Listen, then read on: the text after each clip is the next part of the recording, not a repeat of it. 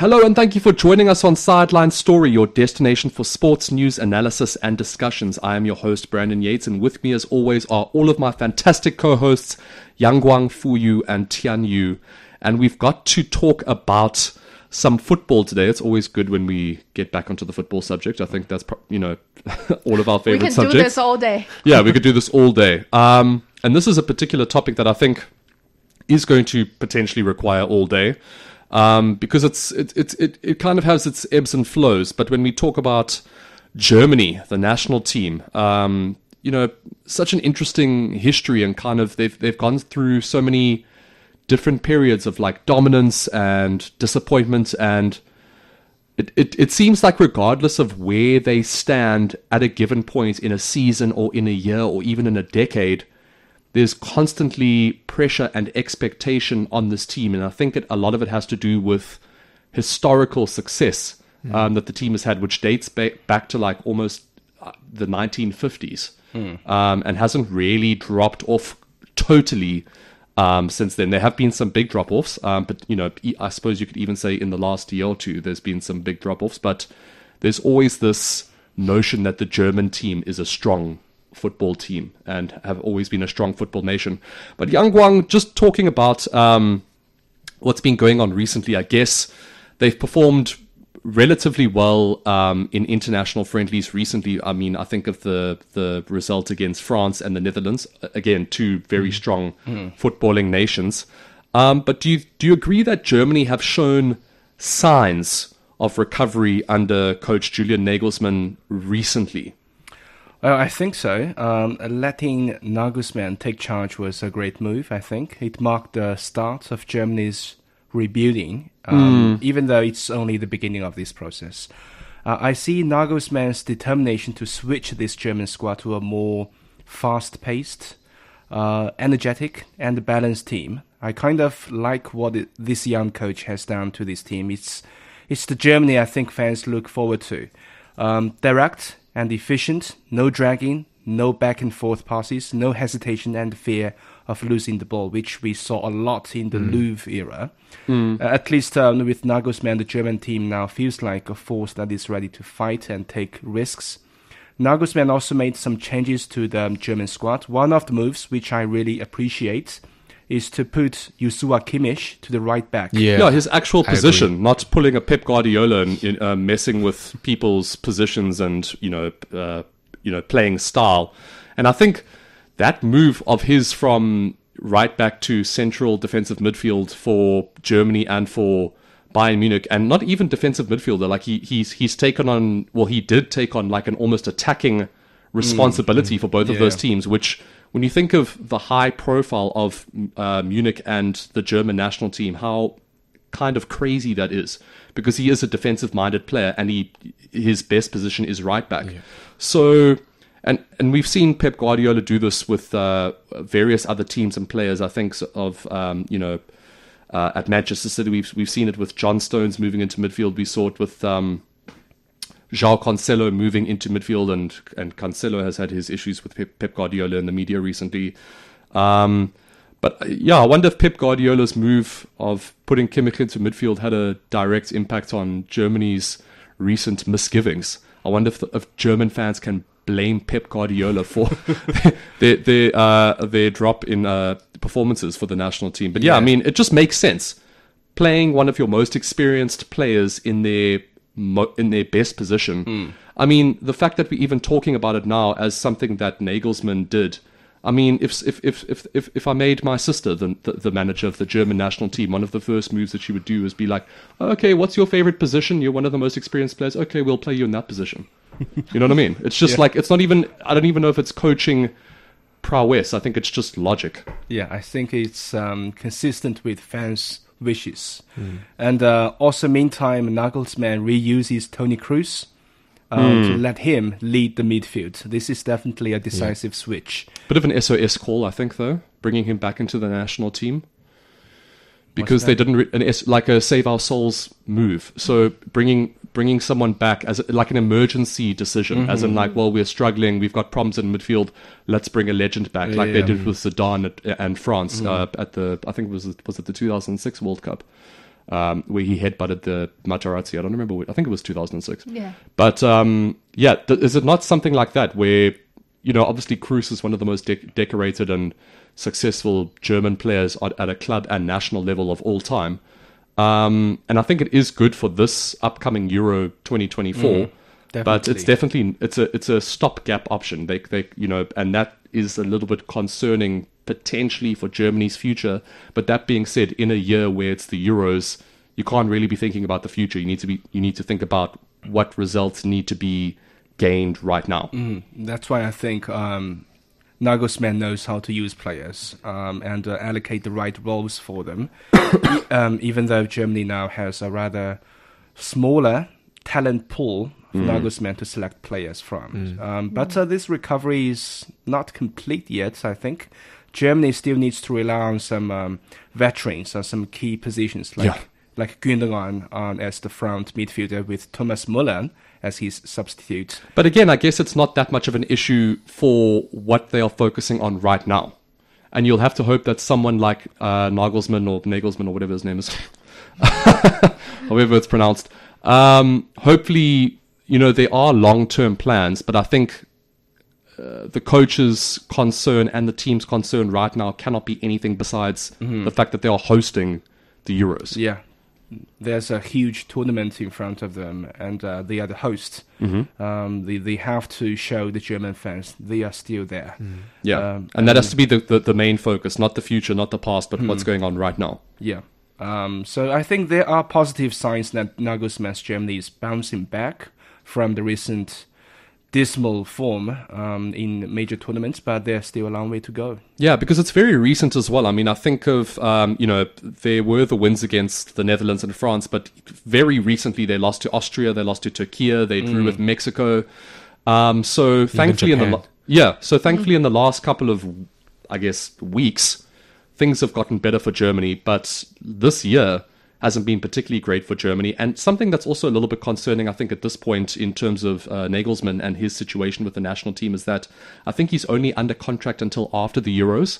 And he has come out publicly and said that he wants to sign a new deal before the Euros get underway.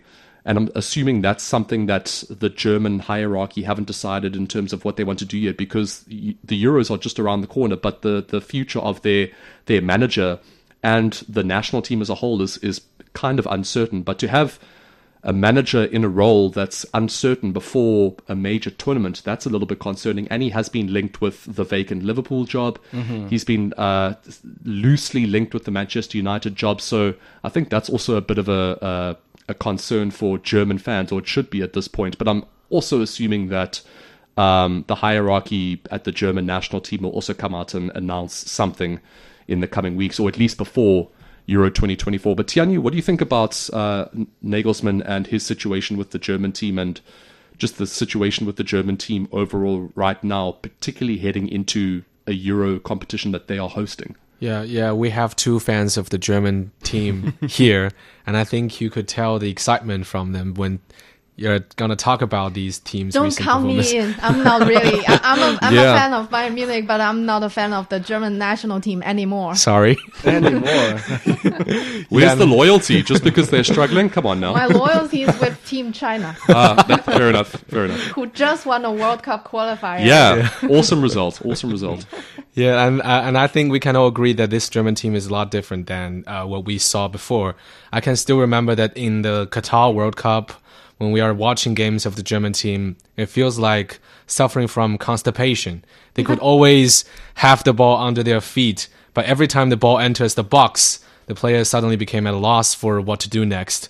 And their games were filled with meaningless horizontal passes and devoid of efficiency. That could still be an issue now, though, because they're starting with that guy. I don't even know, the guy from Arsenal. The player that doesn't have a position but still costs like £70 million. Havertz, thank you. I think he's doing a lot better now. I know, but he's not a striker, so that could also still be an issue for the German national team going forward. Is that they might have all of these exciting attacking players and dominate possession and play free flowing football, but if they don't have someone to finish off those moves, that could be an issue. And yes, I agree. Havertz has gotten better, and he seems to be becoming more acclimatized to the centre forward role, but it's still not his position, and it's could be something similar to what we've seen with Kimmich in the past in terms of being a talented player that's playing out of position. That could be an issue for Germany when it gets to like knockout stages. I think it's gotten them through at this point in time.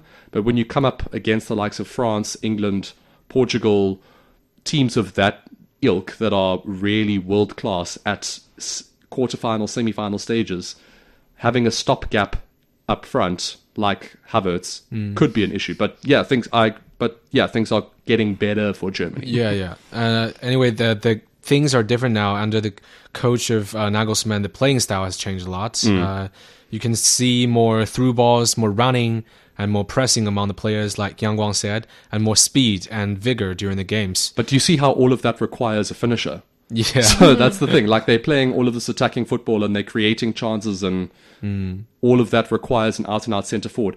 I really think that German fans wish that Harry Kane was they should was German. nationalize Harry Kane. Yeah. Actually, during their last two friendlies, sometimes I find myself looking for Harry Kane. Bayern fans probably, when he scores, they like have a massive smile on their face, and when they realize he's not German, they kind of deflate again.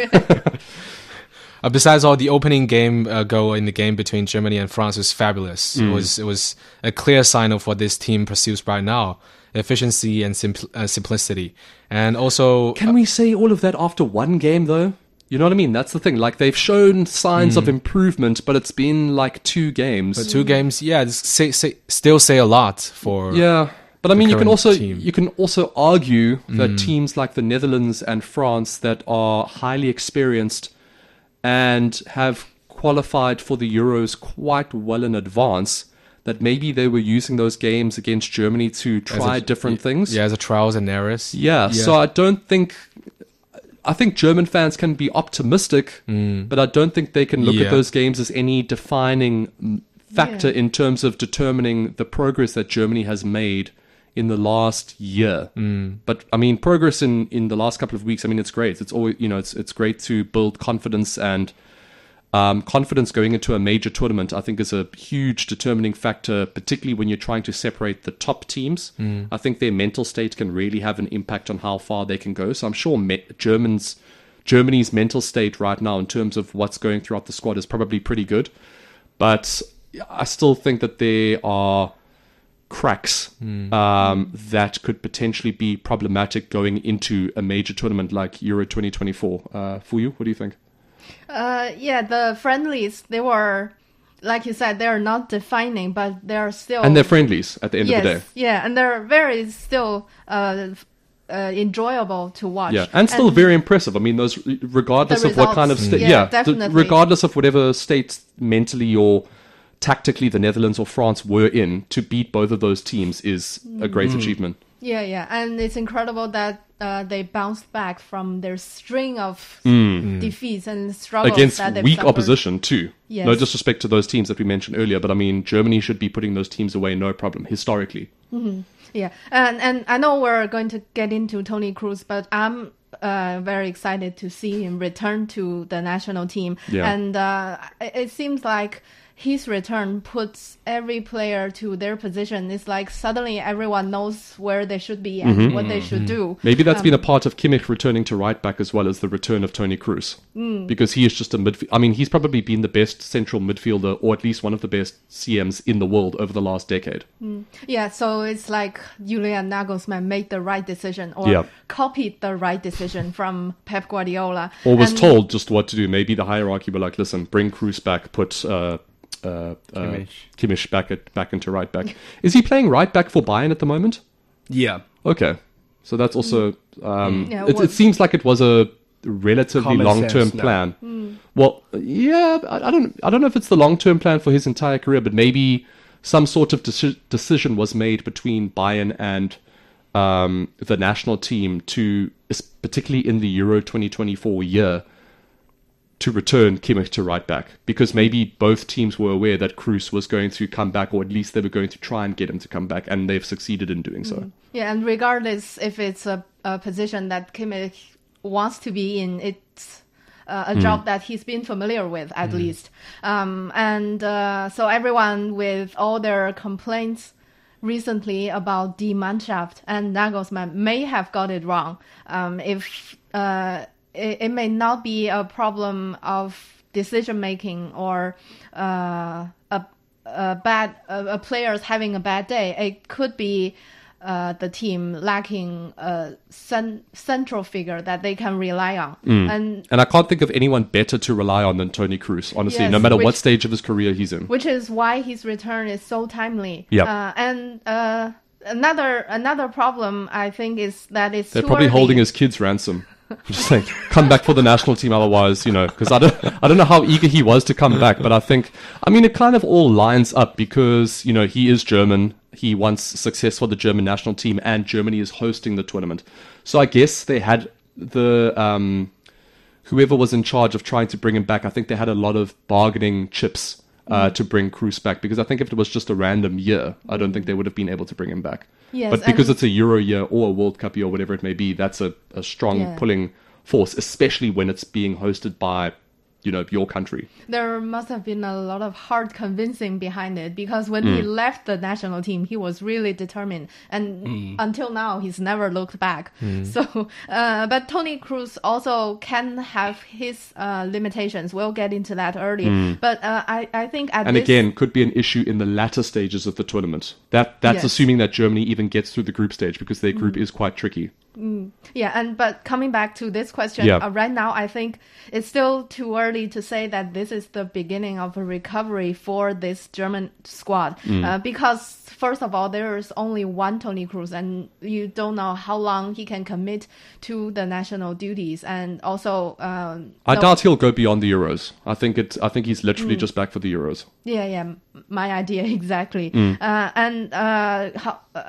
There's also doubt about how much he can help when the games really get serious, like in official games. But the positives... I think if he's fully fit, I think that he can still have a huge impact on any game that he plays in. But keeping him fit is another factor. And also, is he the type of player that can play 90 minutes at the highest level right now? Not so sure. And also, if something does happen to him, or if he does need to be taken off and rested, I can't think of many options that they have to fill in for him. And I also think he sometimes will need a lot of support. Like he can the defense side. In all areas. As well. They can't expect him to be the box-to-box midfielder that I think they might want him to be. Because I think he's not that type of player. Yeah, but it seems like, judging from recent starting lineups and tactical formations from the national team, they generally play with Kroos and this other... I can't think of the other guy's name. Sorry, give me a second. Havertz? No. Andrich, the Leverkusen player. They play with just the two of them in midfield, which I think kind of exposes Kroos in particular, because if he loses the ball or needs to track back, there's only one player to cover him, which I think could be problematic. That being said, Germany do have strong and experienced centre-backs in Rudiger and Jonathan Tah, but I think that the expectations that they might be placing on someone like Kroos in terms of fulfilling multiple roles could be a little bit too much for him at this point in his career. But one advantage that Kroos has in that regard is that he doesn't get nervous. That's according to himself. He's seen it all. He's seen it all. He's won it all. He's experienced it all. He's played in the biggest games in the world. And I kind of believe that from what he said as well, because I get this weird vibe from him. I don't know if it's like a translation thing or like a misunderstanding thing, but whenever he speaks, he really doesn't seem fazed by anything or anyone. He seems to have like one emotion and he responds to any questions or statements the same way. He's like almost robotic in a sense. And I think that kind of mentality can be good for someone like him, and it's clearly brought him a lot of success at a club level and a national level.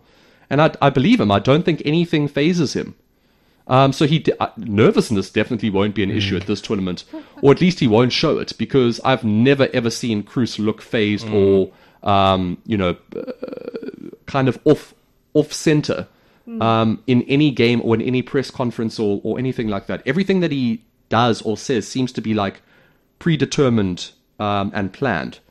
Typical German. I was about to say, yeah. Because, you know what I mean? But I mean, I've just never... Whereas someone like Muller seems to kind of say what's on his mind and is kind of unfiltered. Very dramatic. Yeah, and quite funny too. Like he's Yes, got quite a he good is sense a of humor, funny whereas guy. Kroos is very kind of like direct and straight and, doesn't mess around, which is kind of what they need from him. That's what the German team needs right now. Yeah. Is Yes. a no-nonsense, experienced performer. Yeah, the German team going back to being a German team. They don't need The a Germans funny going guy. back to being German, yeah. Yeah, and it's a quality that may work for him, but for a lot of younger players, they may not have reached this stage. But the good news is that the young players are stepping up from these two friendlies. We see the likes of Jamal Musiala and what's his first? Wirtz. Florian Wirtz, yeah. Wirtz. Yeah, and even Mittelstadt. Although he is not as young, he also produced some surprises for us. So these And these Jonathan players, Tow's return, and I mean, there are young players in key positions, but there's also been players that have been in and around the German national setup that are all of a sudden performing incredibly well for the likes of Leverkusen and Bayern, and are now firm starters in that German Yes. national team. And that seems to have benefited them greatly Yes, as well. that's a very They've got a important strong point. spine. Yes. I like that you mentioned both Leverkusen and Bayern Munich Yeah. at the same time. Another sign that I noticed is that take Wirtz as an example. He is such an important player in the friendlies recently, and he's also been deeply involved and contributed a lot to Leverkusen's surprising run this Pretty season phenomenal at his in the age too, Bundesliga. considering how much Yes. responsibility he's taken on for his club and his national team. Yes, which is quite unconventional because usually the spine of the national team are players from Bayern Munich, and Yeah. this year There's none. ahead of this major competition, a Leverkusen player is Like literally in that national team spine, there's not a single Bayern player. I mean, there's Ter Stegen, there's Tau, there's Kroos, there's and like Wirtz and Gundogan. There's no Bayern players in that key Yeah, area. which I I mean, there are think- still Bayern standouts in the national team, but it seems like Bayern is having less of an impact Also on the Dortmund. national team that they have in the past. Yeah, Dortmund Dortmund is too. also which Stuttgart. I think is a signal that a new era may be beginning in German football, where Bayern Munich is not the sole dominating Yes. club Yeah. anymore. I still Dominance think is there's fading. Yeah, I still think there's a lot of question marks there. I think there's positive signs for Germany heading into the Euros, but beyond the Euros, I think there's still question marks over certain players, the manager. So it'll be interesting to see how they perform at the Euros and what the futures hold for certain players and, of course, the manager as well. But we may get some of those answers in the coming weeks. But Yang Guang, Fuyu's already touched on a couple of young players like Musiala and Florian Wirtz. But do you think the German squad is on the same level as the likes of England and France? And are those young talents going to be enough to lead Germany, not just at the Euros, but beyond? I think the Germans should feel lucky that they have Wirtz and Musiala, two talented hopefuls on the team. Otherwise, they don't really have shining youngsters right now. Wirtz is definitely growing into a reliable attacker that Germany can build their offense around. Yeah, and one of the most sought-after young players in the world. His vision, his speed, dribbling skills, exceptional. Yeah. And I echo what Fu Yu said earlier, and I hear this a lot from Chinese fans lately. The German national team depends on Bayern Munich in peak time, but depends more on Leverkusen when Now. it's at bottom. Yeah. Oh, Yeah. okay, like historically. Yeah. Right. In 2002, when Germany also hit a low point, it was Michael Ballack, Oliver Neuer, Yep. Neuer, Bernhard Schneider carrying the team forward. Jeez, I feel old now when I hear those names. I remember those players so clearly. Yeah, they all came from Leverkusen Yeah. then. Now Leverkusen's Wirtz, Jonathan Tah, Robert Andrich continue this tradition to take And in big key positions, man. Yeah. They're really in key positions. Yeah. Big responsibilities Yeah. of the national team. They represent a different force, a more lively force than the Bayern players right now. But I have to rain on the Germans' seemingly promising parade here because top teams like England now owns far more young assets. Yeah, they have I mean, a lot of talent. injuries right now. England, they've got a crazy amount of injuries, and hopefully, for their sake, that they can get that sorted out before the Euros. But I mean, just in terms of looking at the squad, let's say there were no injuries in the squad, the depth and young talent that Yeah, England has coming crazy. through is probably the strongest in the world. Yeah. So England has established. The England young players have established instant combat powers to fight for the trophy. Germany needs to cultivate more Wirtz and Musiala with a talent booming to go through this transitional period and finally build a mature, competitive team. I think with this kind of setup and squad and confidence that they've got right now, again, I think if things fall their way, they could potentially have a strong running at Euro 2024. I can see them doing better than non-German fans expect. But I think after that tournament, that rebuilding phase is probably going to be more important for Germany than I think even their performance. I mean, assuming they don't win Euro 2024, I think that's going to be more important than whatever they achieve at Euro 2024, because there are so many question marks and aging players, and so they can kind of get together something that's kind of a mishmash of key solutions together for Euro 2024. But beyond that, there's still lots of questions. Yeah. But yeah, Tanya, do you think that Germany have enough talent to compete with some of these powerhouses like England, like France, like Portugal? Yeah, well, I think one of the things that Nagelsmann is doing great about this team is his willingness to field young players, like you have mentioned. And It's just two, though. Yeah. That's the thing. Like, it's just two guys. I mean, the rest of the... And also, if one of them gets injured, their depth on the bench does not look strong at all. And their starting lineup, there's question marks at striker, which I think at a tournament like Euro 2024 is a pretty damn big question mark to have. But yeah, talking about the recent results, Yeah.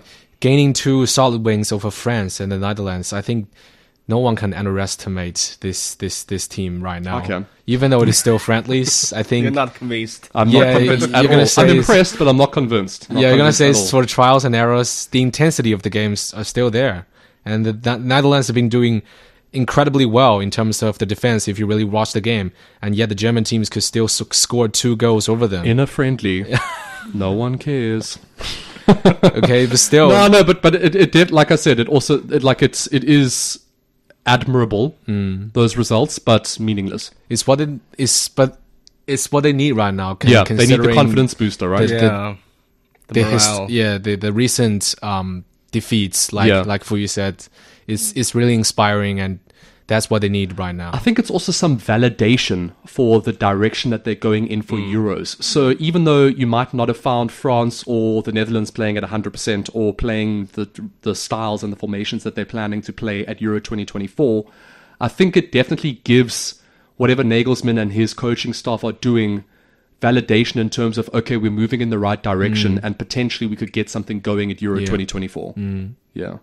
For you? You don't want to do question 3, yeah? No, not this Okay. one. Okay, let's move into the final question then. Look, we've Yang Kwang, we've talked about a couple of aspects in terms of Germany's aspirations for Euro 2024 and what the future might hold for them. But I think German fans and the team overall will only be focusing on Euro 2024 right now. So when we look at that tournament and this team and the coaching setup, how good of or not good of a chance do Germany have of getting together some sort of run at their own tournament that they're hosting, and how far can you potentially see them going? Okay, before Toni Kroos was called up, I would say they have no chance. Yeah. To It's crazy how, but I mean, it shows how much respect Kroos deserves, because one player coming back has all of a sudden given Germany some hope. Yeah. And that's incredible, considering the strength of the German team historically as well. The fact that one player can come back and have such an impact, it puts him in the same category as Zidane. Yeah, I will touch more on Toni Kroos. I think Kroos plays the role of firefighter here in the German national team. Yeah, because SOS, Germany is in desperate need for a midfield commander who can calm their attack.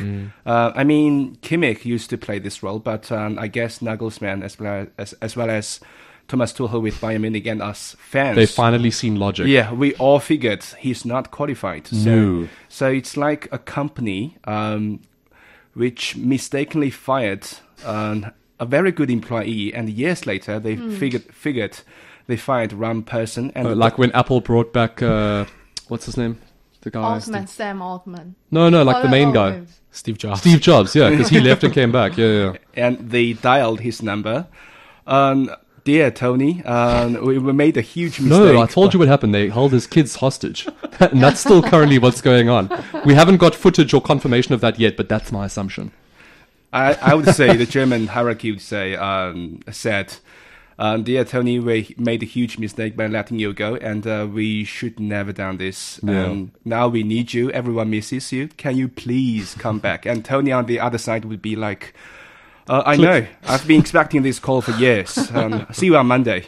Yeah. Typical But I mean, that him. being said, I don't know how badly Kroos wanted to return. I think that the national team wanted him back more than he wanted to return. That's my true. sense. But if you Yeah. think about it, Toni Kroos, one thing that Toni Kroos hasn't won is the European Championship. Yeah, so they definitely did, like I said earlier, they definitely had good bargaining tools. So you probably find that convincing him to come back probably required less effort considering the situation that's presented itself, as in it's a Euro year, Kroos has never won the Euros, and it's also being hosted by Germany. Yeah. Like, all of the pieces have fallen into place. By the way, Toni Kroos has a very cool nickname in China. It's Tony the Barber. Has it got to do with the fact one- that he's kept the same haircut for like 10 years? Yeah, one, because most barbers in China would call themselves Nicknamed, Tony. I don't know why. Wait, barbers call themselves Tony? Yeah. Yeah. Oh, You go into a random barbershop, you would all see call Tony. a guy named Tony. Really? In China, in Beijing. Yeah. Favorite name by barbers. yeah, here. it's so random. And Yeah, Kroos, Tony is basically replaced the word for barber. Yeah, here. in China. People, Yeah. if someone needs to get a haircut, they'll say, I need to go see my Tony. I wonder where that comes from. That's so bizarre. yeah. And meantime, Kroos is very careful of his Hair, hairstyle yeah. on the pitch. And secondly, Kroos can always shape up a team's attack, just Yeah. like how a barber... And just a the fine overall barber- setup as well. Yeah. I mean, literally, he is in a position and has the ability to determine games, I think, honestly. Yeah. Even at this level and even at this stage in his career. Yeah, like a barber, how a barber gives a fine haircut to a Right. customer. Yeah. But also, I think just because of historically Kroos's role at Real Madrid, obviously the likes of Cristiano Ronaldo and Benzema were stealing the headlines. But I think a lot of their success also had to do with that midfield trio of Casemiro, Modric, and Kroos was a huge part of that for a long period of time. And Yeah. he still is. He's still Yeah. very precise and sharp. Absolutely, yeah. He's still keeping Real Madrid in the Game race for La changer. Liga titles and even in the Champions League. So I think Kroos's return has been huge for Germany. So do you think that he gives them... Extra energy. But I mean, does he give them a shot of Winning it. All as the way. as far as going to maybe the semi-finals or the final, or even lifting the trophy? I think the semi-final would be the best I think so too. picture they can imagine Yeah. right now. Tianyu, are Germany going past the semis? I would say it looks really promising. Yeah. Like beyond the semis? Yeah. You are more optimistic than a German fan, Yeah. I have to say. When you look at France and England and Portugal, I mean, those teams are insane. So I would be very impressed if Germany got by any of those teams. Belgium also. This is probably the last chance for their golden generation to win something. I mean, they have the motivation, they have the energy. From what I've They don't have seen a right now, striker. in the friendlies at least, I would say things gives are a damn looking about the friendlies. things are looking really bright now. No, they are looking good right now, but it's also like, if Max Verstappen was winning races against go-karts, things are also looking really good for him, but he's not testing himself against the best. You know what I mean? So that being said, Germany have tested themselves against some of the best recently. The real test is still... But in what kind of mental state and in what kind of efforts were they really giving? We'll never know. We'll only see it at Euro 2024, right? Yeah. For you, what do you think about Germany's chances? You're all more optimistic than I am. I think this German squad will at least do better than their finish at the last tournament, which was the group stage. Yeah. This got time, eliminated. I think they'll at least survive the group stage, and probably quarterfinals is the farthest that they can reach. Look, I think that they can do well. They're highly experienced, highly decorated as a national team. And like we've said, they've got top performing players in clubs in Germany that are doing well right now, i.e. Bayern and particularly Leverkusen as well. But that being said, Germany have disappointed on home soil in past major tournaments. 2006. Yeah, so 2006. And but I mean, that being said, if you go way back to like 1974, they won the World Cup on their home soil and they have done well. I think they won, was it the 1988 Euros, I think, were also in Germany. So historically, they have, like, when I say historically, I mean really historically, way back, they've done well on home soil. But recently, I think the last Euros that they hosted, I think they finished third. And they finished third in 2006 at the World Cup, right? So there has been instances where there was a lot of expectation on the national team where I wouldn't say a third place finish is a disappointment, but it's anything to be ashamed of. But it's not what was expected of them. So it'll be interesting to see how they handle that pressure of being at home. And again, I still think that a lack of a striker will affect them if they do somehow manage to get past the quarterfinals and the semifinals. But that being said, on home soil, Toni Kroos is back.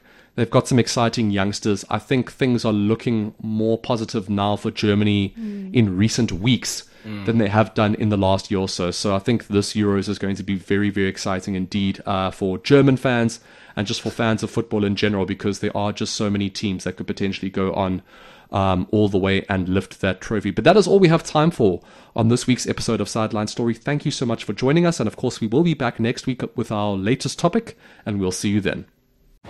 This is CGTN Radio. Hear the difference.